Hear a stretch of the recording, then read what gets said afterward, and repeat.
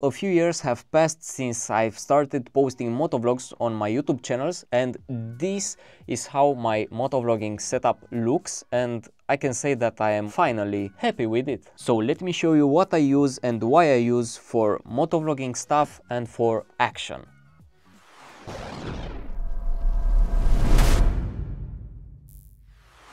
Welcome in the studio, guys. I am Flash and I am a rider since 2013. A long time ago I've started riding bikes, and this is my current motovlogging setup, and in this video I want to present it to you and tell you why I've chose this camera and all the accessories that I've needed to complete this setup and make it not only work but work in a very efficient way. So we will talk about the helmet, the camera, the mic of course, and all the accessories to make the mic work and also to mount the camera on the helmet. And before we start, don't forget to like this video and subscribe if you are new here and you like studio related stuff. Of course, I will not start posting motovlog stuff here on this channel. I have another channel for my English motovlogs, but I don't know how often I will post there because my time is very limited right now. But since we will talk mostly about an action camera setup, I thought that this video will be helpful for some of you. And also, this is a question that I receive a lot on my main channels, and people always ask me what I use for the motovlogs and what mic I am using, what setup I am using, and yeah, this is it. The helmet that I use is from x-lite and it is called X803, and this right now is an older model, but it is a pretty nice helmet, and I have chose the carbon fiber version because I wanted the helmet to be the same weight as a normal helmet after applying all this stuff on it. So with the camera and all the accessories, right now I think it weighs just like a normal helmet from normal fibers, not carbon fibers, glass fiber. I have been in search for almost 2 years for a helmet, and I have finally decided to go with this x-lite because it has very good materials that will not degrade after 1 year. It is light, it is right shape for my type of riding and for my bike, and it is a quiet helmet, so no wind noise, no whistles, and no anything. It is really quiet, and if you want to open the vents, it is a really cool helmet in the summer. The camera that I've started using for motovlogging since I have done the unboxing for it on this channel is the DJI Osmo Action 4, and it is the best camera in my opinion for motovlogging at this moment. And I have ditched my GoPro Hero 11 Black for it, and I am still using the GoPro, but not as an A cam but as a B cam on my mirror front facing me. It is still a great camera but not as reliable as the DJI, and also it is a pain to take everything apart if you are using it for motovlogging and, I don't know, change a battery or offload some footage from the SD card. So what I have been wanting from my motovlogging setup was to be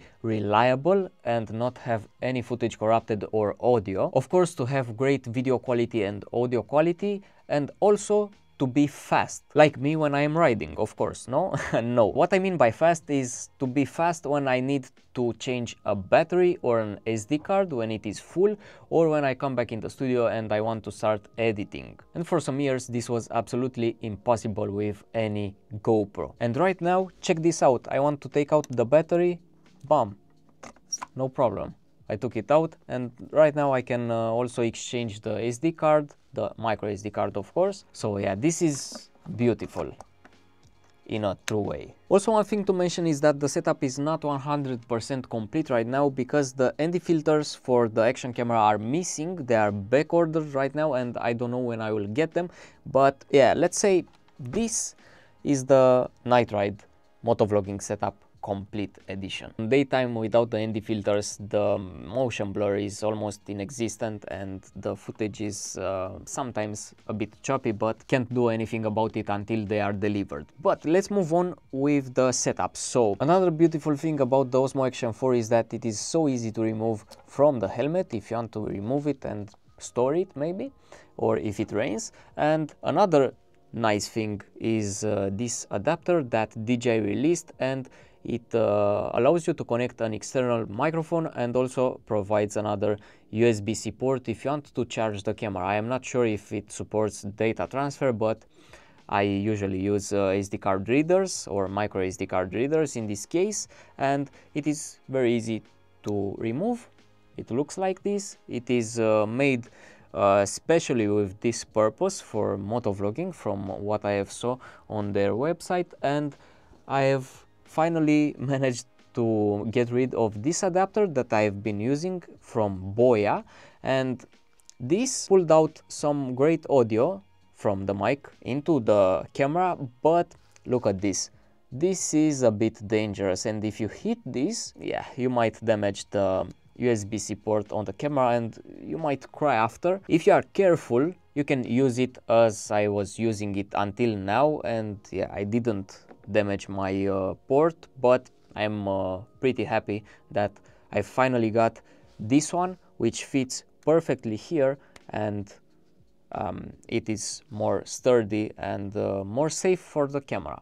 Also smaller and looks better. So now, what mic am I using for recording crisp audio directly from my helmet into the Action 4? And the mic that I have is for a few years right now used in the motovlogs, and this is the Rode SmartLav Plus, and it is a smartphone dedicated mic, and I have this adapter right here because the mic has a TRRS jack and the camera only accepts the TRS, the normal mic plug, and this converts it to it. And also, not only the DJI but the GoPro was functioning in this way.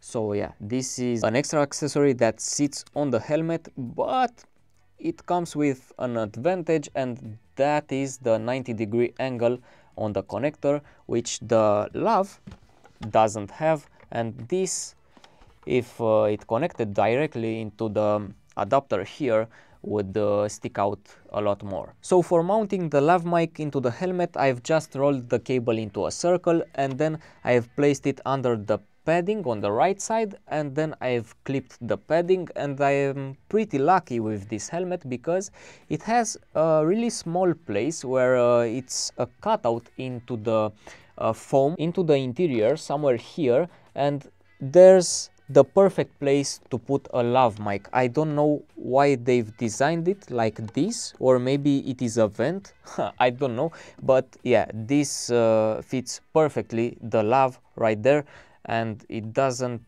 touch my face or doesn't pick up any weird noises. And for mounting the camera onto the helmet, I've used the GoPro sticky plate, and I've put it in a place where it has the most contact with the helmet, and I've used some adapters which are really tight right now. I've tightened them with a ratchet and 8mm socket, I think, and by doing it this way, it allows me to have the camera perfectly centered, the lens I mean, with the helmet, and this is the final result. And also it has a lot of adjustment possibilities. It is a bit crooked right now, I don't know why, but I think that when I'm wearing this helmet, maybe I get it a bit sideways on my head. I don't know, I need to find the culprit right here and adjust the camera to the perfect level orientation. Right now, let's say it is 98% perfect. So yeah, coming back to the mounting option that I have chose, I think it is better than the 3D printed options that some guys sell on the internet, because it allows you to center the lens and not the camera to the helmet. So yeah guys, this is my complete motovlogging setup right now, and I am very happy with it because everything comes out and can be installed back very quickly and easy, and it will be complete when I will get the ND filters from Amazon, and I don't know when this will happen, but I hope soon. And I hope this video helped you to get creative with your setup and get the best results out of your camera and your mic. So yeah, hope you enjoyed. Hit the like button, and I will see you in the next one.